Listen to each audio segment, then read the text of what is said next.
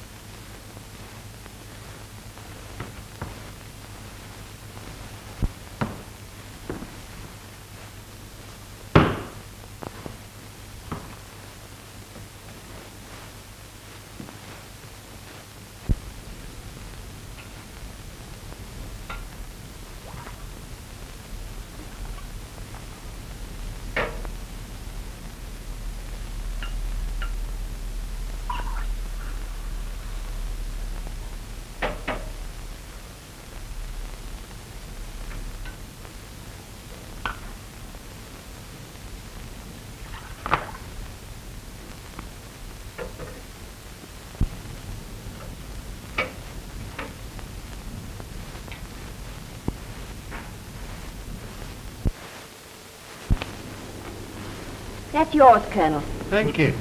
Mr. Fisher, another whiskey. Thank you. You can get me one, Kathleen. Then come and sit by me to change my luck. Oh, stop talking. I'm trying to play this hand. The sort of hands you hold play themselves.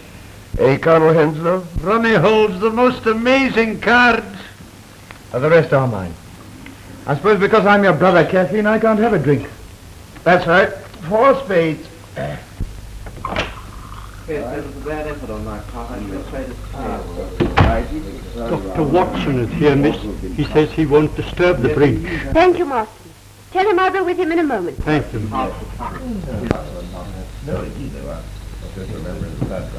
The king is here. But Yes, dummy, of course, you had the opportunity of coming into Well, now, what about honours? 4 in one hand and 1 in the dummy, that's 81. Excuse me, sir. This was on the floor. Thanks.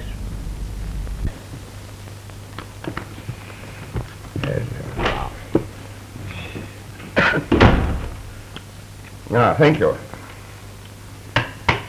My dear, I believe. Will you cut, Colonel? Come and sit by me, Kathleen. I can't leave Dr. Watson alone. I must go. Is that the Dr. Watson, the friend of Sherlock Holmes? Yes. Then you know Holmes? No. Dr. Watson has known us since Ronnie and I were kids. But we've never met Mr. Holmes. Yeah. He's always too busy. I see. I've got 2 aces of spades. But we've used this pack before. Oh, I know. Marston found one on the floor. Yes, but how could that? And it must have dropped off here.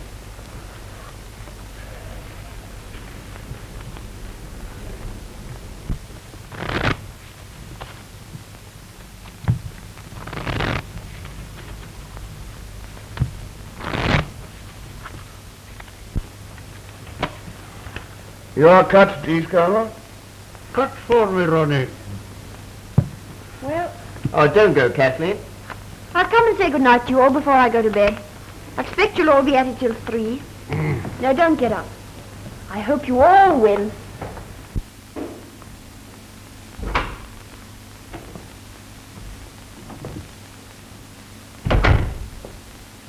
My dear, how kind of you to come. A summons from you comes before even a summons from Sherlock Holmes. It's sweet of you to say so, anyhow. Take off your coat and let me give you a drink. No, thanks. I can't stay. I came for a moment because you sent for me. Well, let's sit down for a minute.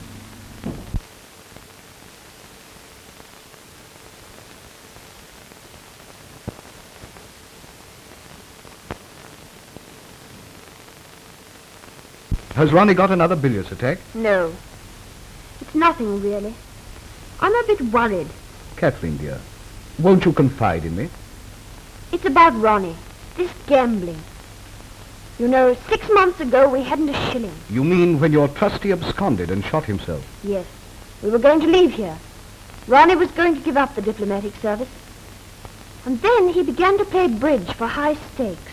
But I always understood he was an exceedingly fine player. He is. But you can't always win. What do you mean? Always. Sometimes it's £20, sometimes 500. But he never loses. It looks as if... Oh, I can't say it. It's impossible. Ronnie isn't capable of such a thing. But I would like to be sure. How can one make sure? Well, I really don't know. I'll ask Holmes. Oh, no. He might arrest Ronnie. Oh, of course he wouldn't. But he might frighten him into giving up cards. I never thought of that. Yes. Do ask him to do something. I'll come round and see him in the morning, may I? Well, I don't know. Yes, I may. You'll make him see me, won't you? He thinks an awful lot of you. Well, I don't think I need waste time. It's a grand slam. I make 7 spades, 3 diamonds, 2 hearts, and the ace of clubs. That's right. Another big rubber. Well, that just about cleans me up. I make the difference. 1,600 points. You add up very quickly. Quite a mathematician, eh? How much is that? 160 pounds.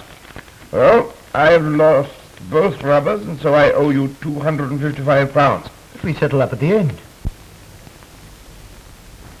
This is the end. My wife is not very well, and I promised to go home early. Well, if you must, you must. I'm sorry to spoil your evening, but perhaps you can get Miss Adair to make up a for. Kathleen plays a game that resembles hockey more than bridge. Still, if you are determined, we'll see you Monday. I'm afraid I shan't be able. I have to go out of town on important business, and I don't know when I shall be back. Then it's no use trying to fix another evening. I'm afraid not. Let me know when you're back. Good night. And thanks very much.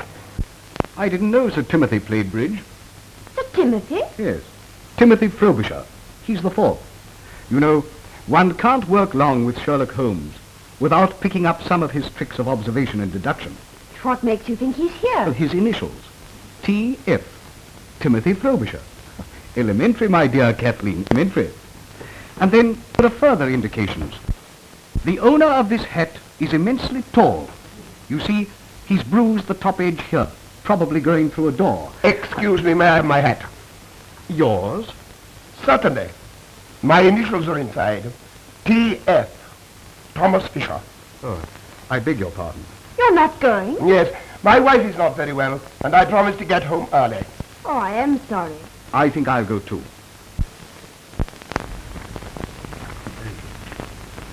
Well, good night, and thanks awfully. Sorry you had such rotten luck. See you Monday. Well, really, I think I better not. I've lost an awful lot lately, and I think I better chuck it for a bit. Oh, just as you like.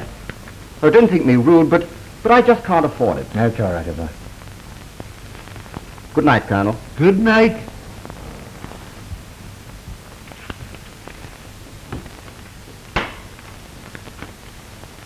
Well, have you to have a sick wife and a business appointment? No, a whiskey and soda. I'm sorry. Still, it is rather rotten. I don't see why. Fisher, being a millionaire, naturally loses his temper when he loses sixpence. And Tony Rutherford is broke. And you think that's all? What else? Oh, nothing, of course.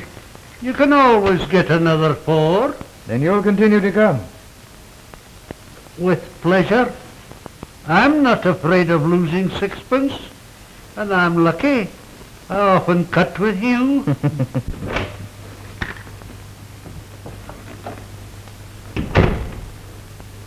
What's the matter with you all, stopping so early?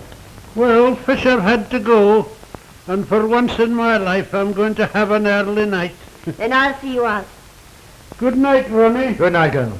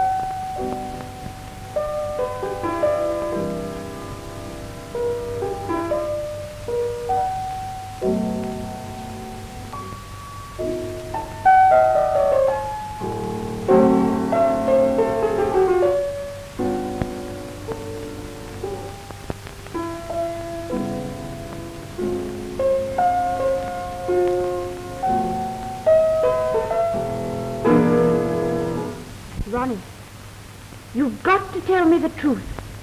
The truth? What do you mean? I've got to find out the truth. Terribly difficult thing, darling. Ronnie, stop. Can't explain this ace of spades. Explain the ace of spades. You know exactly what I mean. When Marston picked it up, you said it belonged to that pack. It doesn't, and you know it. Well, it must belong to some other pack. A hidden duplicate pack. What the devil do you mean? How dare you suggest that God knows I don't want to suggest it. But we were ruined. Then you started playing bridge for high stakes. Look here, Kathleen. We've always been the best of pals. But if you're going to say things like that, Don't you see? Everything points to it. Oh, I don't believe it. I won't believe it. If I did, I'd rather put a bullet through your head than own a brotherhood. yes, Master? Excuse me, sir. A note from the Foreign Office. Thanks.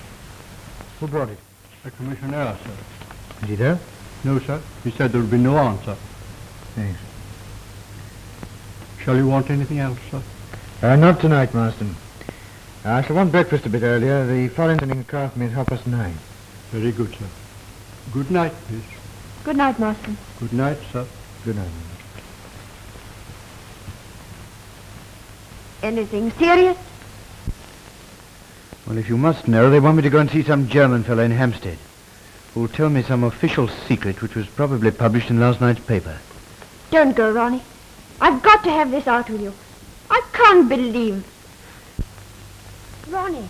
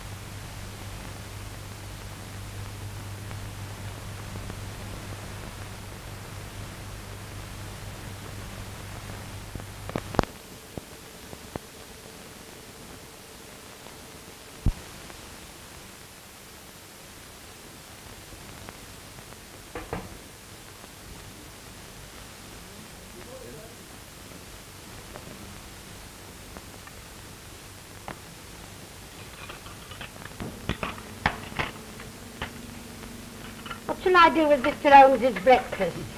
Isn't he up yet? I ain't no sign of him. Hasn't even took in his shaving water. I do wish he'd be a bit more regular in his habits. Meals at all times of the day, just turn a house upside down. But you know, Mrs. Hudson, you always insist on keeping his meals for him. He never asked. Yes, but the poor man must eat sometimes.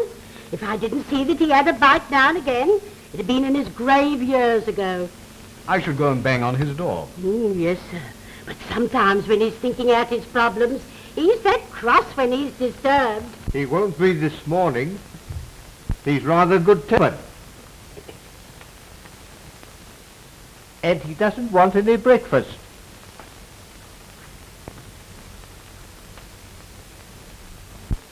No, Mr. Holmes, you did give me a turn. Well, one good turn deserves another. What can I do for you? Have some breakfast, sir. Oh, I've already breakfasted with the manager of the London and Commercial Bank. Oh, so they've sent for you for this? Are you sure I can't tempt you to a nice bit of attic? My dear Mrs. Hudson, you've always been a temptation to me, but attic, after a good breakfast, is not. No, you do carry on. It's a good job I don't take you serious. I'm perfectly serious. Jokes are not my strong point. Ask the doctor. I never see any of his. No. I've been wondering, my dear Watson, why you don't get the batteries of your car recharged. What do you mean? Well, you had great difficulty in getting your car to start last night. The batteries are run down. They are, but how did you know? You've a blister at the base of your fingers on the right hand. As you've not been sculling on the Serpentine this morning, I deduced that you've been cranking your car. That's rather wonderful. That's elementary, my dear Watson. Elementary. Let me give you a hand. Thank you, sir. Can you lift that? Yes. And the cloth on the top, that's Yes, good. please. There you are. Thank you. You sure there's nothing else I can do for you? No, nothing, thank you. Oh, wait a minute. Let me give you a hand.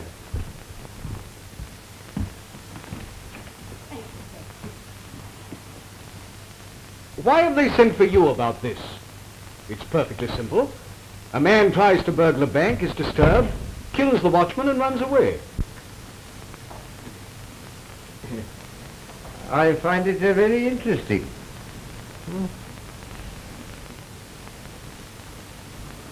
Have you ever heard of Professor Robert Moriarty?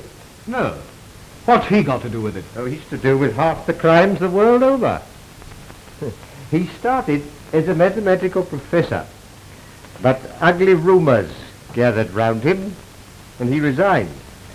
So after that he vanished for 10 years or so. I fancy he went abroad. Then he returned to England, and things began to happen. What thing? For a long time I've been conscious of some power, a deep organization which stands in the way of the law. Once he made a slip, and I was able to deduce that behind that power was Moriarty. But he recovered himself, and I could prove nothing. He has hundreds of agents, none of whom have ever seen him. Sometimes an agent is caught, but the man who plans most of the crimes that are committed is never caught, never even suspected. He knows that I know of his activities. He also knows that up to now I've been unable to reach him. And you think he's connected with this bank murder?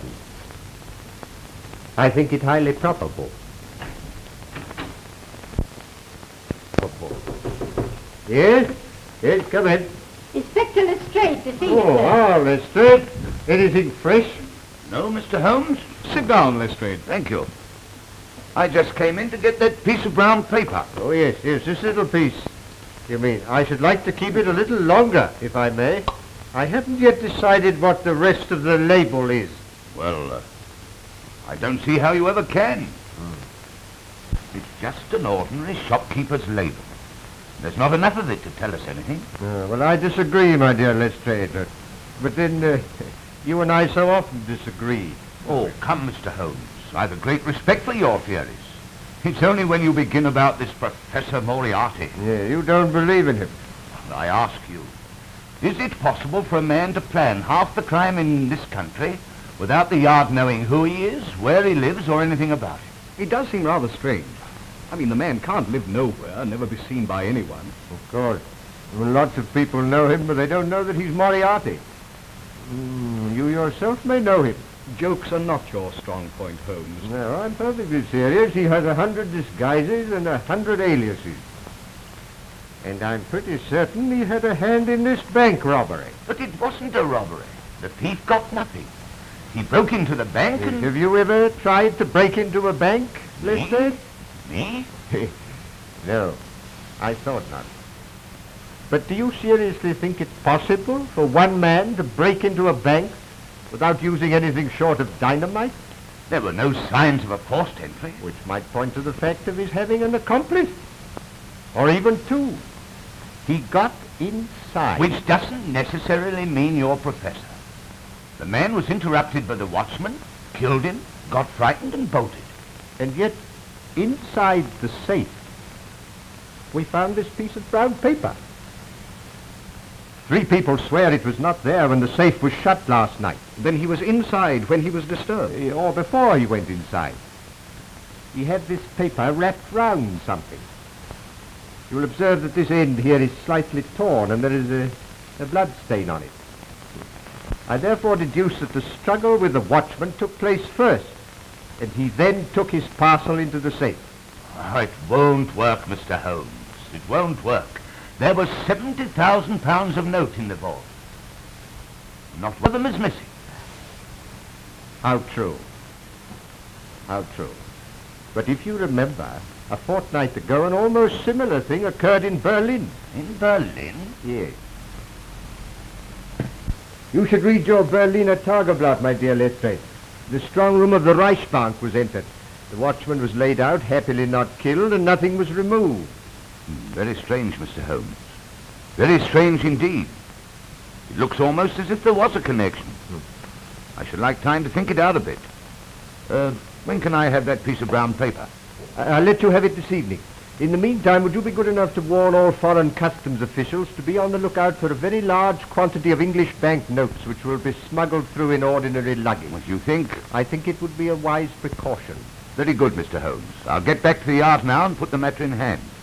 Good morning, gentlemen.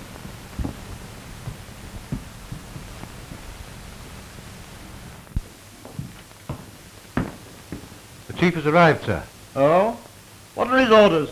He will interview Mr. Adair himself. Right. Send Mr. Adair in.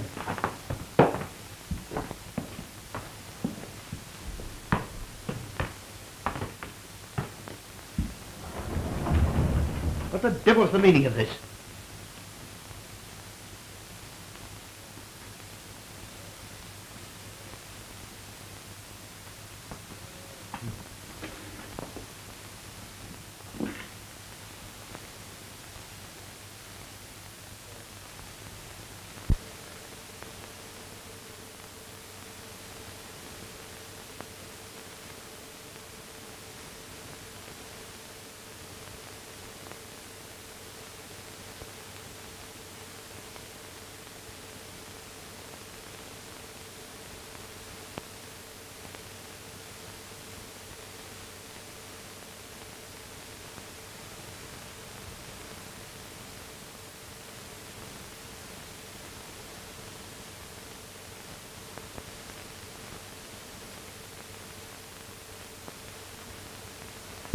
Adair.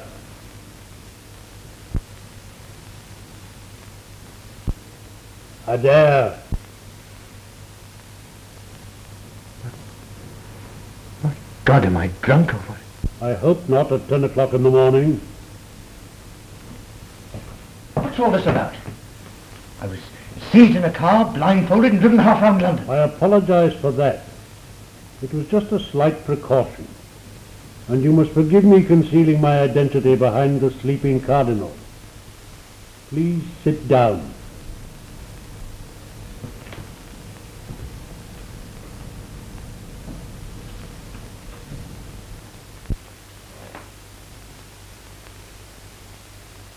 Are you Mr. Clink? Mr. Otto Clink? No. Poor Otto Clink must have been dead a good many years. What the devil's the meaning of this? Only that I have a slight favour to ask of you, Mr. Adair. A favour? Who are you, anyway? I understand that you are leaving on the Golden Arrow at 11 o'clock tomorrow for Paris. And if I am? You are going on Foreign Office business, and you will have a laissez-passer, which means that your luggage will not be examined by the customs. I want you to take a suitcase to Paris for me. I'll do nothing of the kind. Why should I? Because you can't help yourself. Don't be ridiculous. Sit down, Adair. You go to hell. Sit down. You have been cheating at cards. What? I repeat, you have been cheating at cards. Oh. I should have warned you that this picture is painted on steel. Sit down.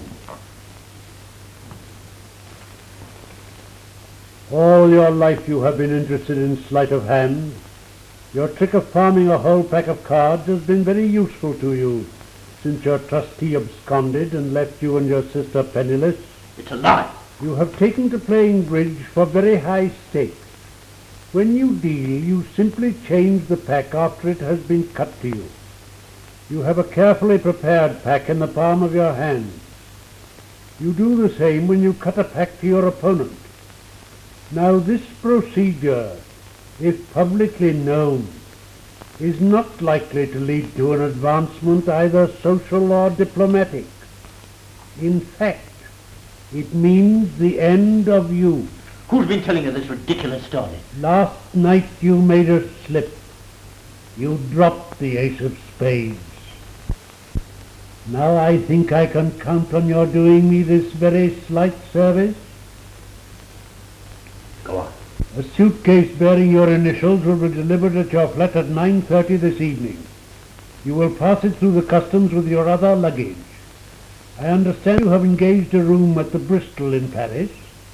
You will take your luggage there, and by 10 o'clock tomorrow night the suitcase will have vanished from your room. You will make no comment. What's in this precious suitcase? That does not concern you. Yes, but it might be anything. Stolen jewels, bombs, heaven knows what. No, I'll be damned if I'll be made use of in this way. I feel sure that you will change your mind.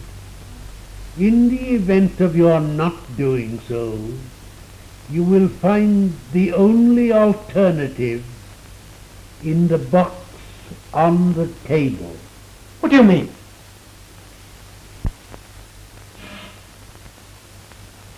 Here, come back, whoever you are. What do you mean?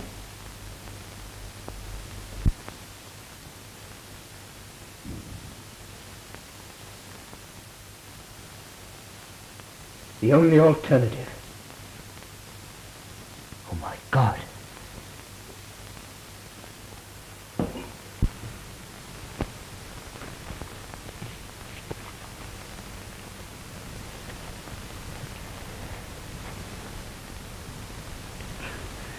What are you trying to do? I'm trying to see how many Bank of England notes will go into a parcel of this size. You see, my dear Watson, that this note should fit into these creases. There you are, as I thought exactly. Here. Were you busy this morning, Watson? No, I kept the morning free. I rather hoped you'd see Kathleen Adair. She's due here now. I sent her a note on the way home from the bank. Oh, that's very kind of you. Then you will have a talk to Ronnie. No, I want to talk about him. He's in the diplomatic service, isn't he? Yes. And what's that got to do with it? What's what got to do with what, Watson? Come in. Mr. Dare to see you, sir. How wonderful of you to have managed it. It's terribly kind of you to see me. Not at all. Won't you sit down?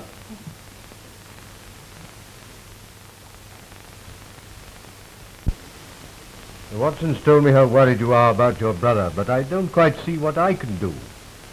I've been wondering if you could find out if it's really true. If it is, and I can't believe that it is, perhaps you could frighten him into giving up Cardinal. With whom does he play as a rule?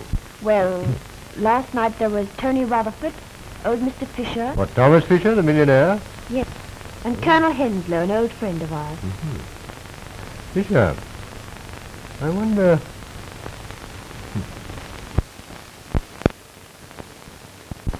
Forgive me, Mrs. Dare, but does your brother travel at all on official business? Quite a lot. In fact, he's off to Paris tomorrow. Ah, I thought so. How long has he known that he would be going tomorrow? 3 or 4 days, I think. Where is your brother at the moment?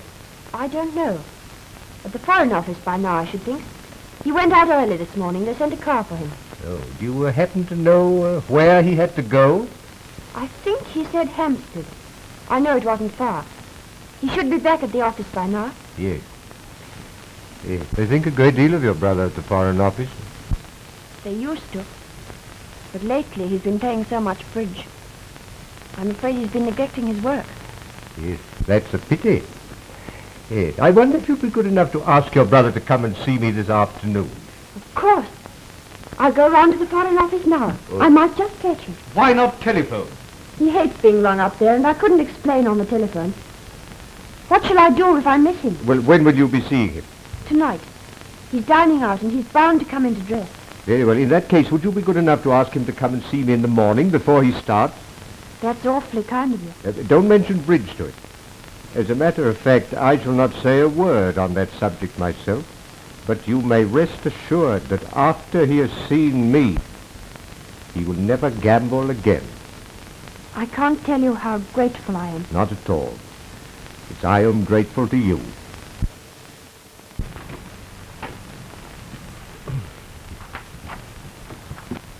Goodbye. Watson? Yes?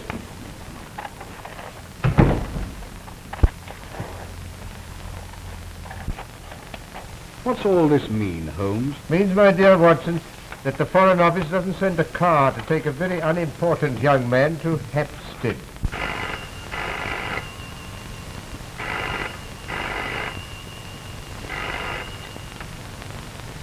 Hello? Hello? Yes, speaking. Who's that? Mrs. Smith. I seem to know that name. Mrs. Annie Smith. Oh, Mrs. Talboys put you on to me. I don't think I know a Mrs. Talboys. Huh? No, you're quite right. It doesn't matter. Well, you think it's appendicitis? Oh, what's the address? Would you mind taking this down, Holmes? 1006 Pentonville Road. Yes. Yes, I'll come at once. I'll take a taxi. Goodbye. Here's the address.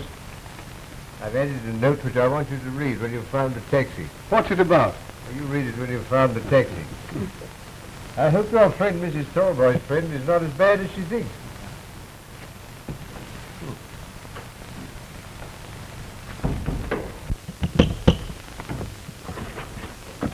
Now, what is it? Please, Mother says, can I have Carl's pyjamas? They've blown us our line into your backyard. You've no right to hang out your washing and your whatnots in a respectable neighbourhood like this. Mother said if you started carrying on about the washing, I wasn't to stand any of your lip. Your mother said that? Yes, she did. Well, I've never had such impudence in all my born days. You go and I'll give your mother lip. You wait. Mother said I was to take back the pyjamas and not to talk to you. She doesn't think you're respectable. What's that? She says it's disgraceful, a widow living in a house full of nothing but men. Oh, you wait a minute. I'll give her respectable. Go on up it. Go on up you go. Oh, my word, respectable.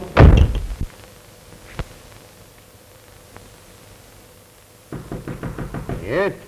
Come in. Hello. Yes? Sir. I'm just going to step round to that Mrs. Freeman.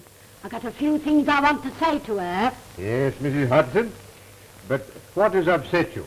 Well, she just told me. She sent her daddies round to say that I want to mean myself for saying what she did say. But I want you to know I shall be out 20 minutes.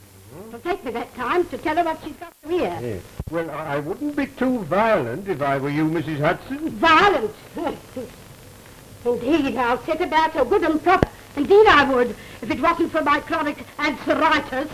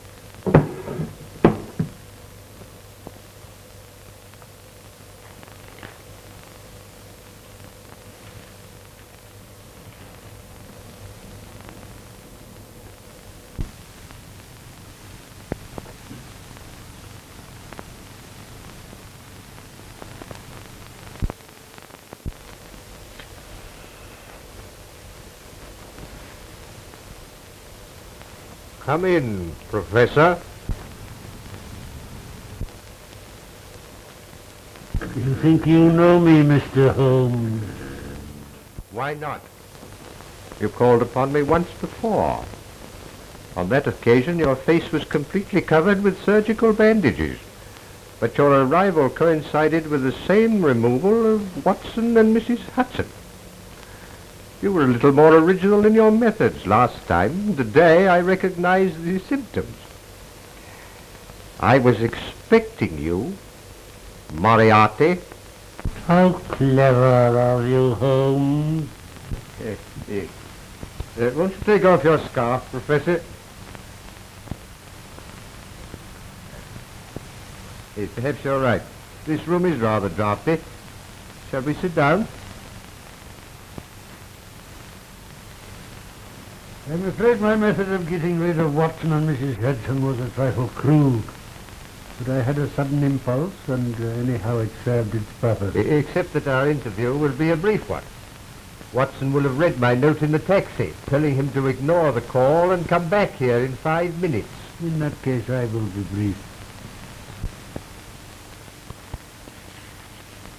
On the 4th of May, 1928, you crossed my path.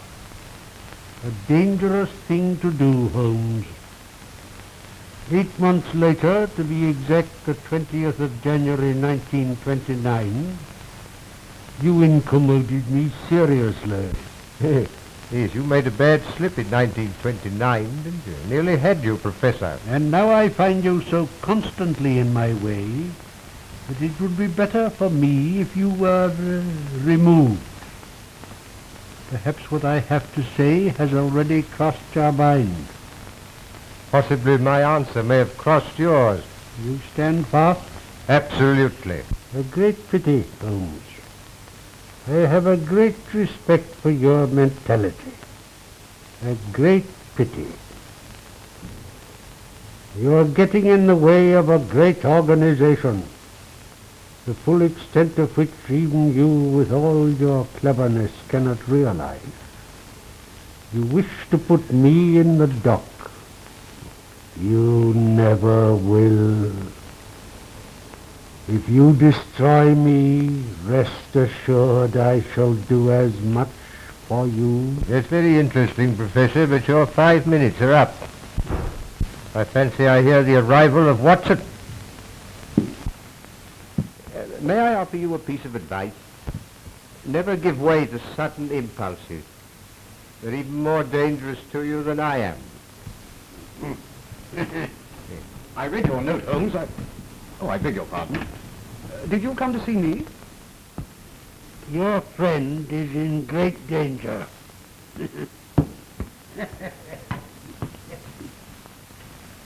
Great danger.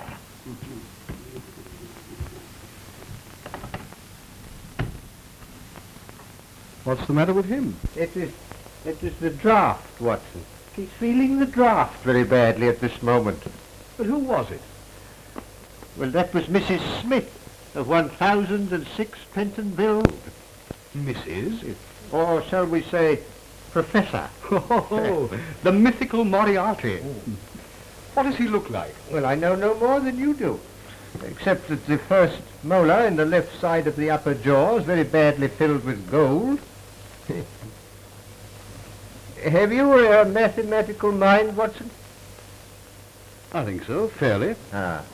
Well, never give way to sudden impulses. They're not good for mathematicians.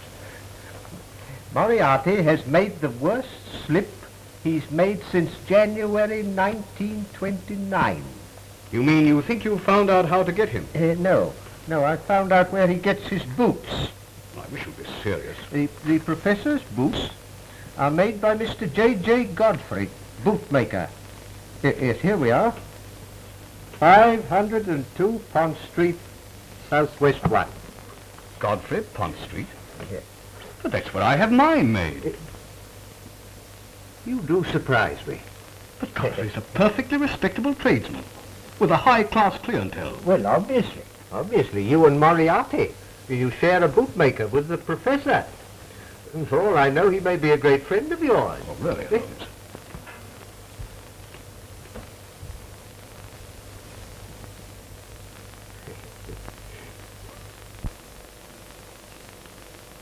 Does Mr. Godfrey make his boots on the premises?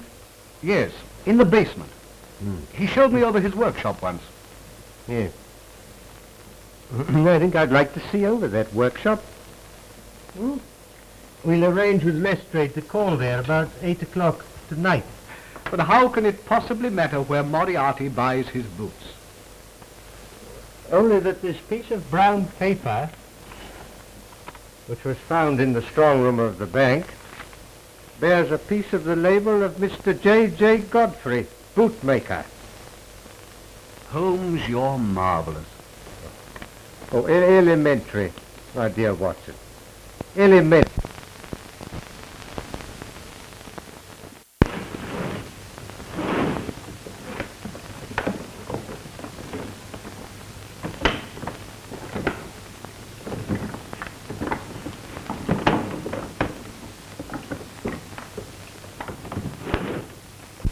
Well, that's that. Now what am I to do with it? You will be at Down Street Tube Station at 9 o'clock precisely. You'll take the suitcase with you. Oh, it's all right. There's heaps of time. It isn't 8 o'clock yet. In the main entrance, you will see a man with a scar on his left temple. He will take the suitcase from you. Yes, sir. The keys? Hello, sir. Looks a good bit of work. Yes, sir. I'm a good workman. Moran, Well, the chief's here. I have just been informed that Inspector Lestrade has left Scotland Yard in a powerful car with police constables number 47, 54 and 83, all of the C Division. They will doubtless call for Sherlock Holmes and that great detective, Dr. Watson. Don't attempt to hide the suitcase. It would look suspicious. And see that everything is tidy. If the police detain you, I have arranged for someone else to take the suitcase. Don't talk and then come in here, Moran. You heard? Yes, sir.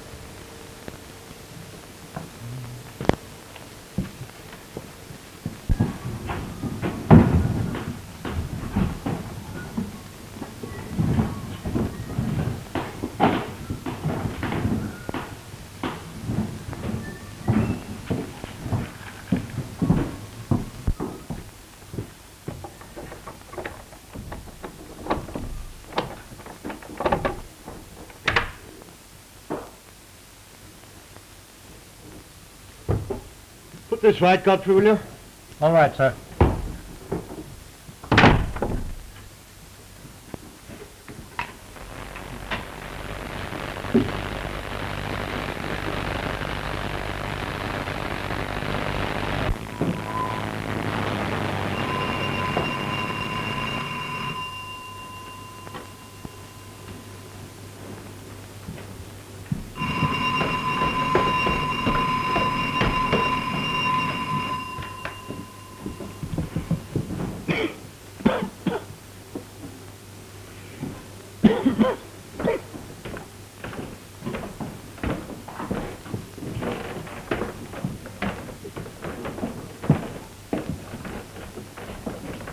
Which of you is Mr. Godfrey?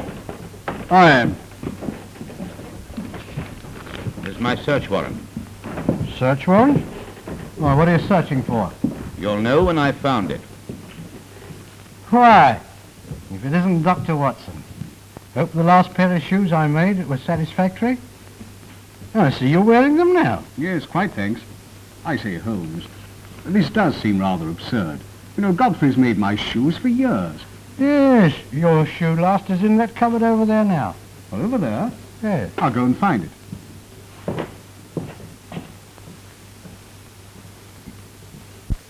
I suppose, Godfrey, you know what we've come for.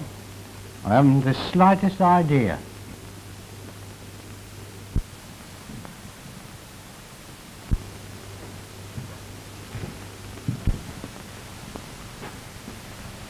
Hello. Starting out a new branch, eh? Oh, that? Yes, that's an experiment. Special order for a new customer. Thought I might as well try my hand at it. I'm glad to see you look after your work people, Godfrey. Oh. Well, we've only got 3 of them. There's Roberts and Williams and his brother here. Yeah. Well, you look after them. The place is properly ventilated. Ventilated? Oh, that. Yes, sir. Yeah.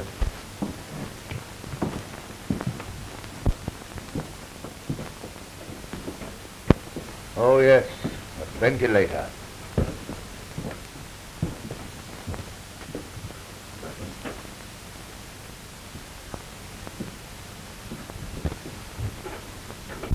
Where's that door lead?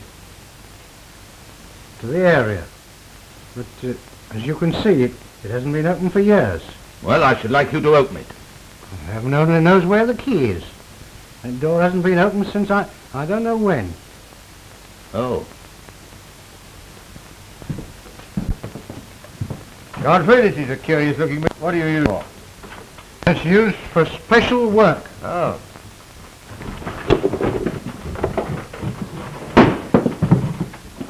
So, you wanted to know what I was looking for, Godfrey. Well, you know now.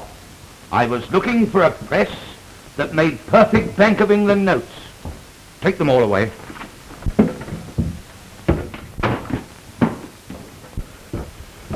What are you doing? Quick, follow this wire. Let's straight. What for?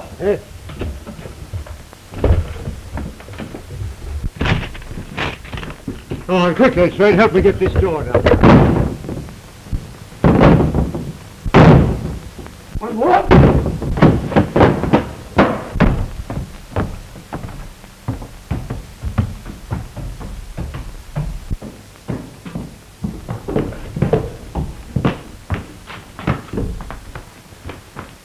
Watson. Damn.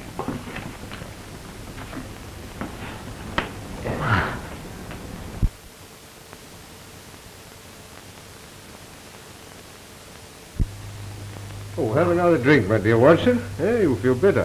Thanks, I'm all right. I haven't a scratch. It was a bit of a shock being seized and trussed up like that. You saw nobody? Nothing. I was standing in the cupboard, and the shelves swung round. I was seized from behind and blindfolded. Well, anyway, we've done a good night's work. My theory of the bank robbery is proving correct.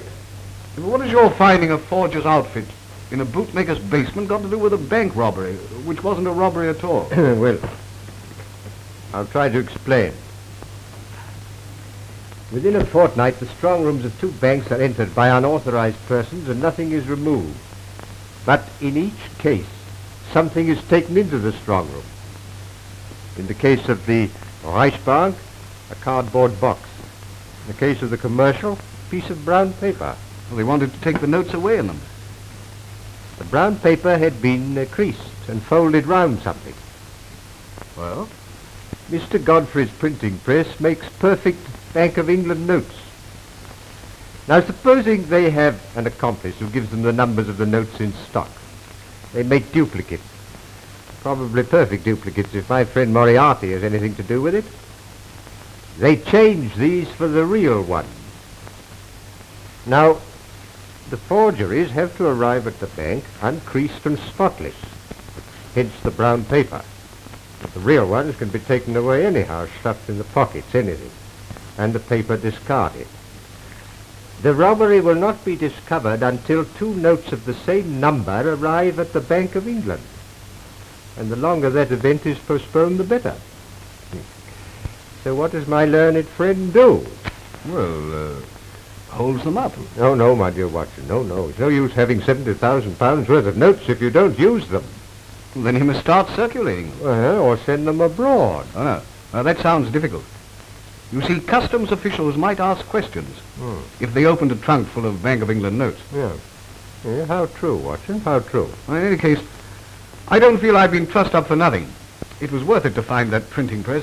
The printing press, my dear Watson, was valuable to get your friend Mr. Godfrey a term of penal servitude. But the really important discovery was the suitcase. Suitcase? You probably didn't observe that on the lid were the initials R.A. I didn't, but what does that signify? Ronald Adair is leaving tomorrow morning for Paris on Foreign Office business. He will have a diplomatic passport and a laissez-passer, which means that his luggage will not be examined. But, well, you can't connect him with... Good heavens, you don't think he's one of the gang? Supposing Moriarty were to threaten to expose his bridge exploit. How should Moriarty know? Well, how do I know things? What time is it, Watson? It's 11:15. Oh, well, I wonder if we could get hold of Adair now. Oh, I forgot to tell you. Miss Adair sent a message to say that she'd missed her brother at the Foreign Office and that she'd sent him round in the morning. Well, will you ring up now, Watson, will you, and see if we can get hold of him right away? Yes, certainly. If I'm right, that young man is the one weak spot in Moriarty's armor. If I can get hold of him, Moriarty's wrong. He will stand in the dock tomorrow, and not long after on the gallows.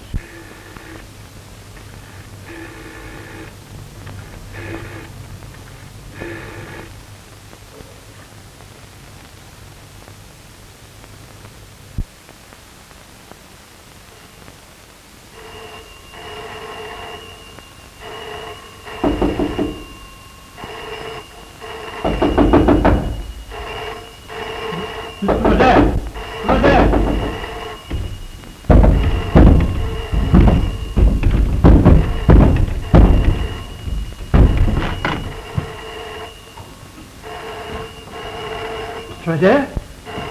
Mr. Adair!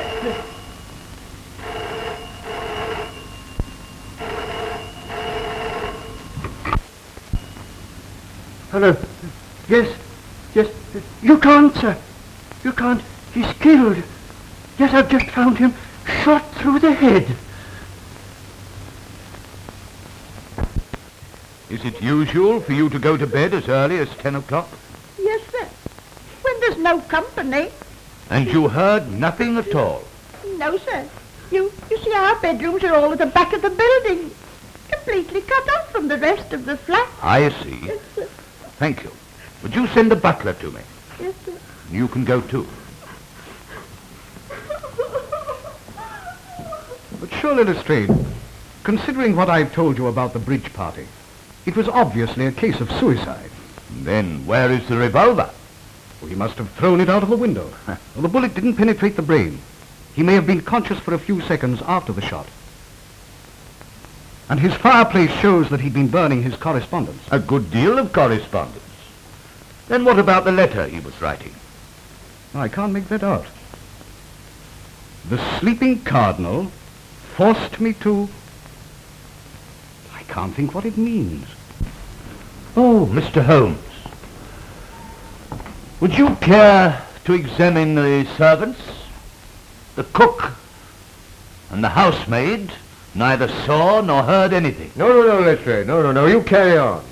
No, I'll just amuse myself. And we found this on the table in front of him. The sleeping Cardinal. The sleeping Cardinal, now. Where have I heard that name before?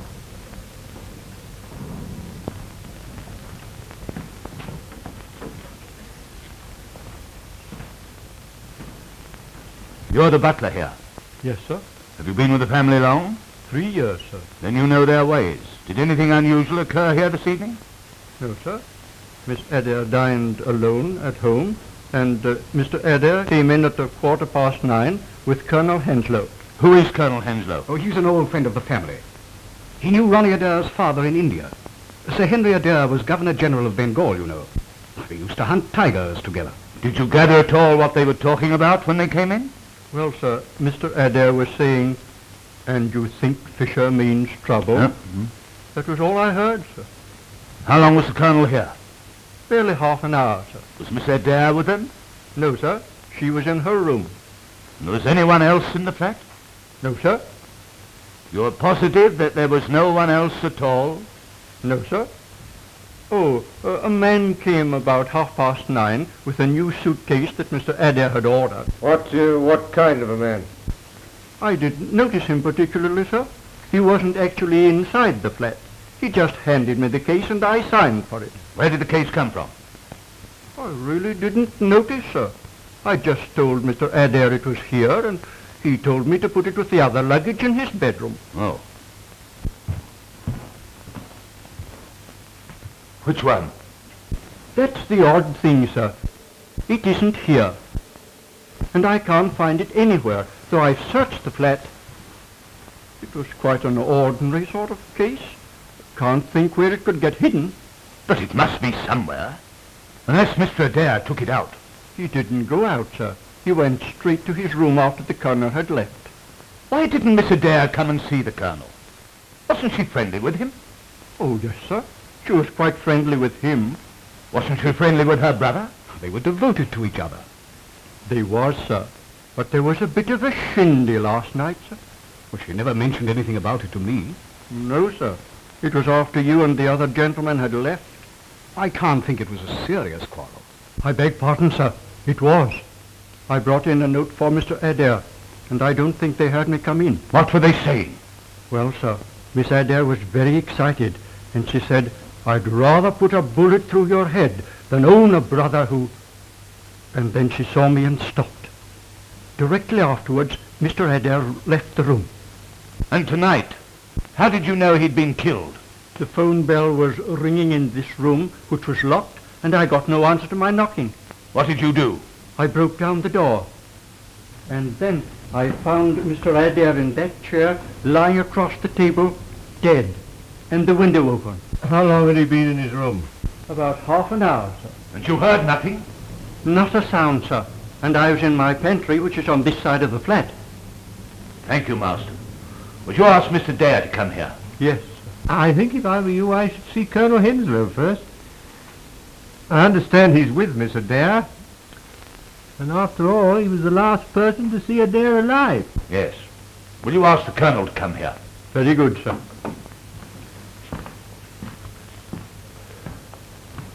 Well, that disposes of your suicide theory.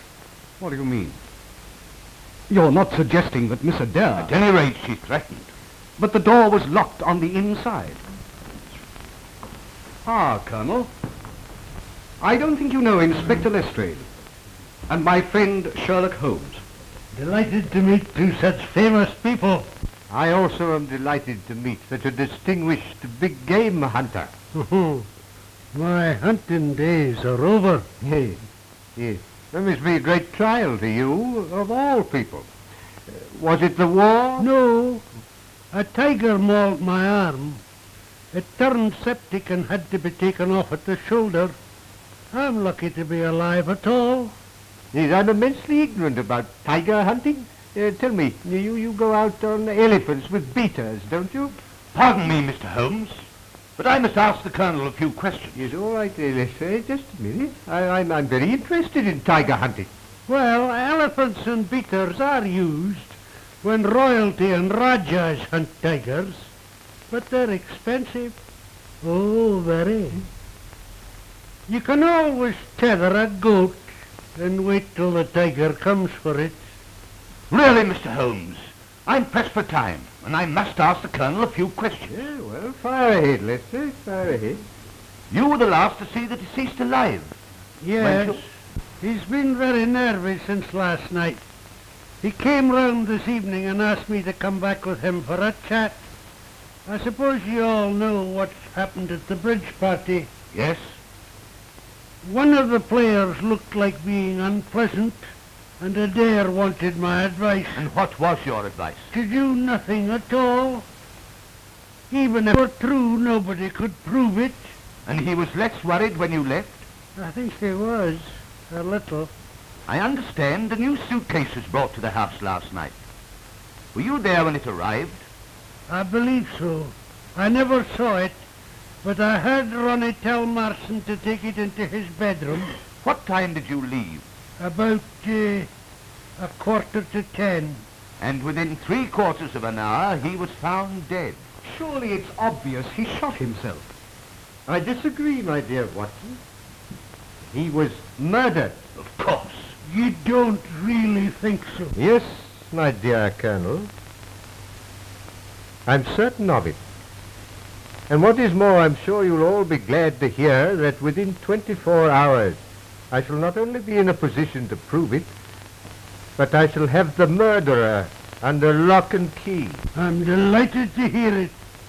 Not that it can bring the poor lad back. You know, Ronnie, with all his faults, was extraordinarily lovable. I feel rather as if I had lost a son. Thank you, Colonel Henslow. I shan't need you any more. Would you mind asking Mr. Dare to come to me a moment? Certainly. Goodbye, Mr. Holmes. Goodbye, Colonel.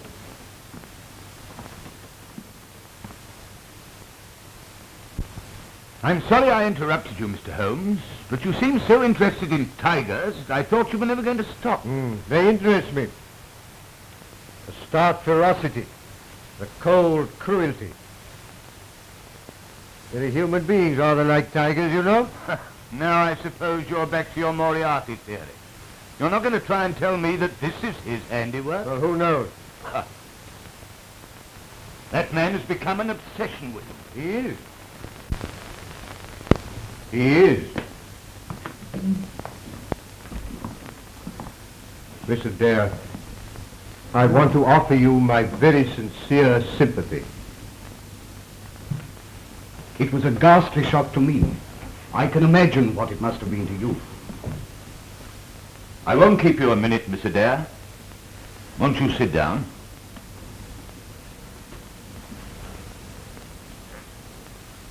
When did you last see your brother? At 6:30. He came in to dress, and I came in here to give him a message. What was the message? I told him that Mr. Holmes wanted to see him before he went to Paris. You see, I'd asked Mr. Holmes to interview him. What did he say? He was upset. In fact, we had rather a quarrel about it. Another quarrel? You had one the night before. Yes, but this was not so serious. He was merely annoyed that I had spoken to Mr. Holmes. He was very annoyed? Well, rather. He seemed more frightened than annoyed. I couldn't understand. And so you quarreled again? Well, yes. He said I had no business to interfere in his affairs. And did you again threaten to shoot him? Shoot him? What do you mean? The night before, your butler heard you threatening him. Oh, no. I never did anything of the kind. I shoot Ronnie. You said you would rather put a bullet through his head than own a brother who... Oh, that was only a figure of speech. I was accusing him A of most something. unfortunate figure of speech, considering that within 24 hours he was found with a bullet through his head. But you don't think that No, miss. But I must ask you to come along with me after I finish my investigation. I say, Lestrade, this is grotesque. Holmes, listen. Here's Lestrade suggesting that Miss Adele... No, Dr. Watson, I didn't. All I want is her to come along and make a statement. I'm sure Mr. Dare will be delighted to go with you, Lestrade. It is quite a warm night. Anything you say, of course. Thanks, miss. I shall be ready in a minute. Then I'll go and put on my things. If you have no more questions. No, nothing else, thanks.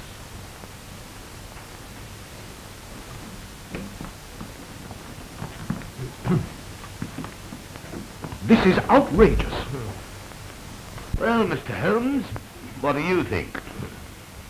It's really remarkable how many varieties of trees there are in the London parks. Have you ever noticed what remarkably fine specimens? Really, Mr. Holmes, you're a most extraordinary man. In the middle of an investigation like this, you begin talking about trees. Holmes, you've heard Lestrade's ghastly accusation. Surely it was suicide. He burnt his correspondence. I don't think he did. These are the ashes of, I should say, at least a dozen packs of playing cards. Because he was afraid Fisher was going to expose him. My dear Watson, as I've already told you, this was murder. And it was committed from outside this room. What? Shot through the keyhole? Ronald Adair burnt those playing cards, and they caused a great deal of smoke.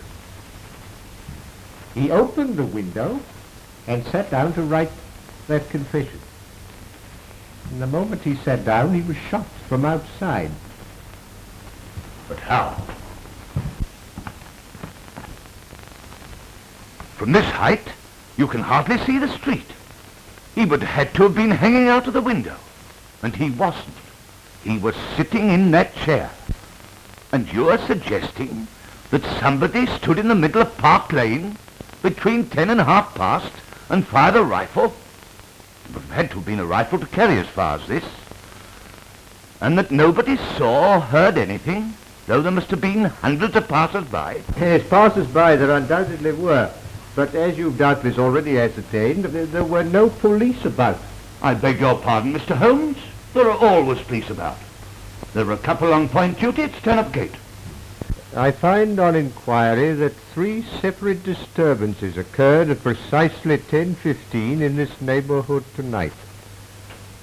A lot of roughs who are not accustomed to frequent the public house round the corner refused to leave and were ejected by the police.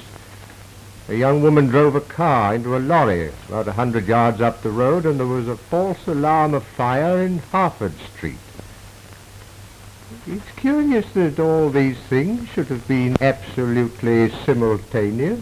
But even supposing the police were occupied, you can't stand and fire a rifle into a Park Lane window without somebody having seen and heard something? How true. Do you know a hornbeam when you see one? A hornbeam? There are some remarkably fine specimens in the park. What is a hornbeam? The Latin name is carpinus.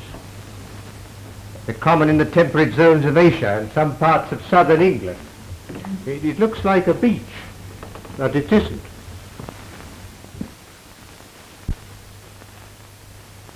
You know, Dr. Watson, in spite of the fact that I've known Holmes for some years, I sometimes wonder if he's all there.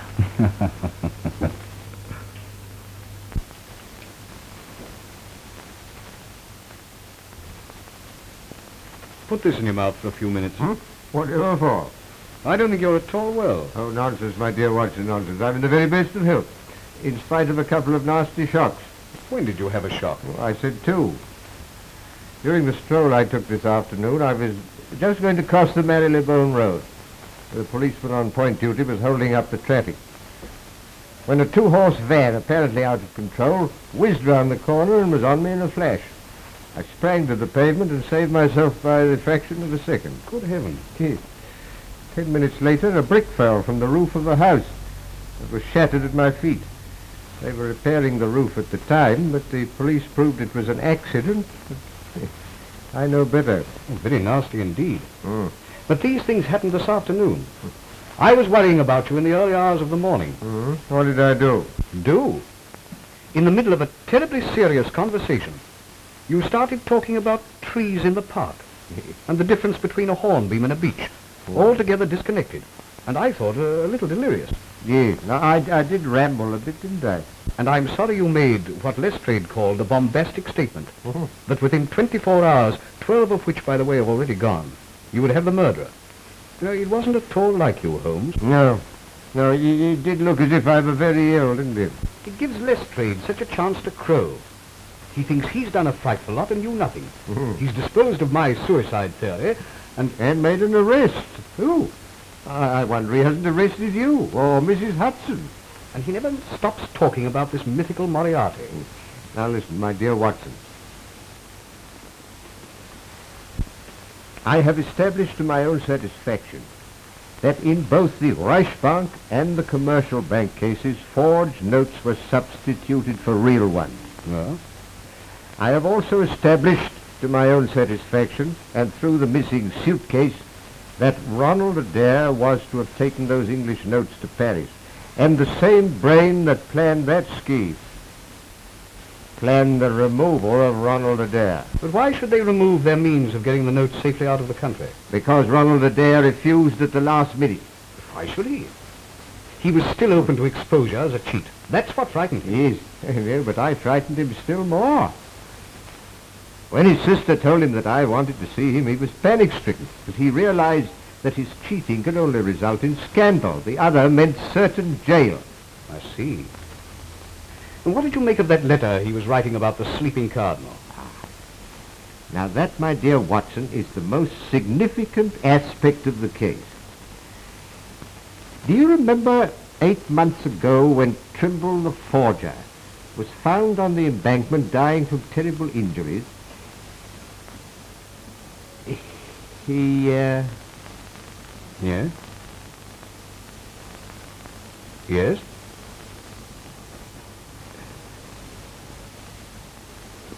Yeah. Yes, now, we mustn't forget your appointment. Appointment? Yes, it's necessary for me to remain alone a little while. So you, my dear Watson, are going to Euston. Euston? Whatever for?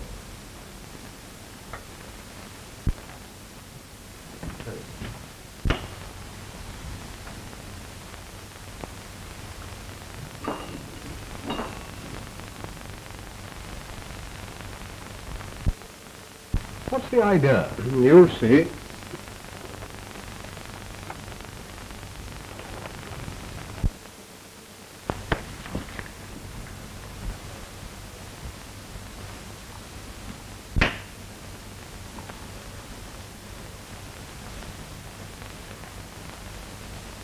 You're going to have a busy night.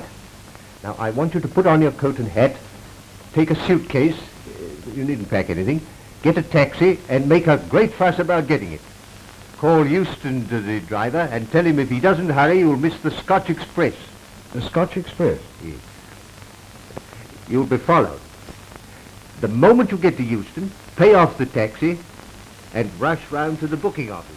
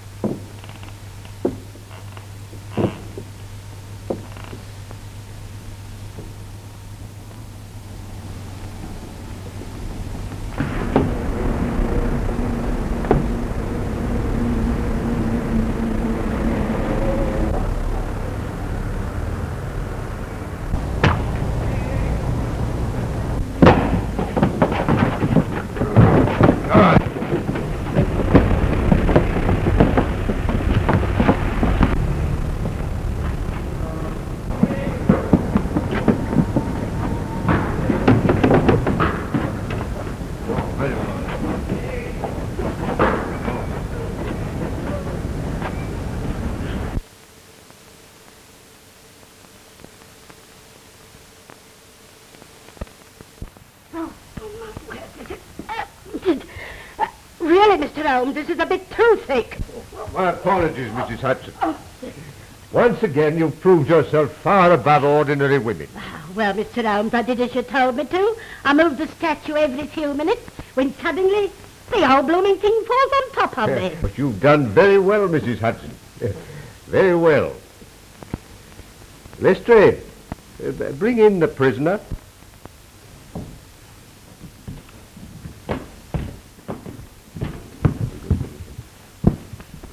Oh, may I see that, Lestrade? Thank you. That's an admirable and unique weapon. Absolutely noiseless and of tremendous power. Crikey. I knew Von Herder, the German mechanic who constructed it to the order of Professor Moriarty. I've known of its existence for some time, but I've never handled it before. Ah, Watson, yes, I've just been murdered. Perhaps you'd like to see who my assailant is. As I thought.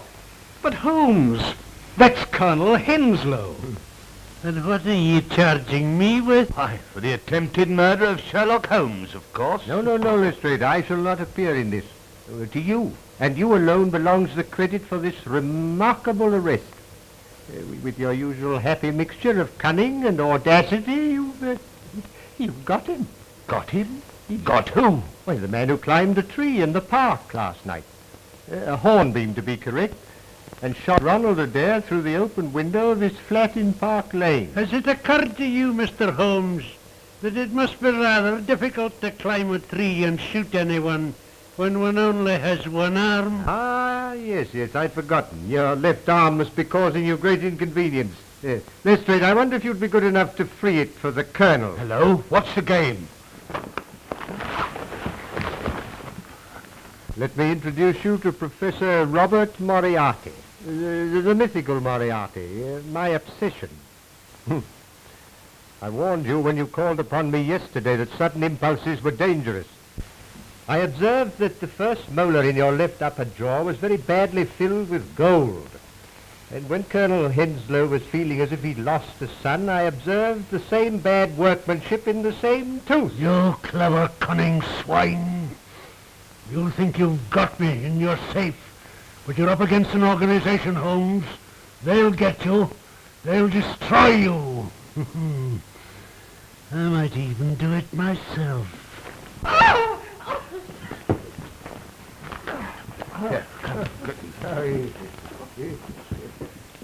take him to the station, Lestrade. Yes. I think you'll find most of your organization waiting for you there. Also a brand new saving £70,000 of good English banknotes. Take him away. We shall meet again, Mr. Holmes. And next time... Come on. Are you all right? I am, except my feelings and my tie, which is entirely disorganized. Well, we proved our Moriarty theory all right, Mr. Holmes. It's not easy to throw dust in your eyes, my dear Lestrade. Doesn't do to trifle with Scotland Yard. Quite true, Mr. Holmes. Quite true. Well, now, Watson, what about a drink? You'd like one, wouldn't you? Thanks. Lestrade?